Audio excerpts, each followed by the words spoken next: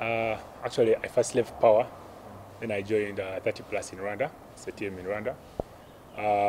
That's after the Basketball Africa League, the Bar Leaders in Rwanda. But now, due to COVID, the coronavirus, I decided to come back because I came back before they closed the borders.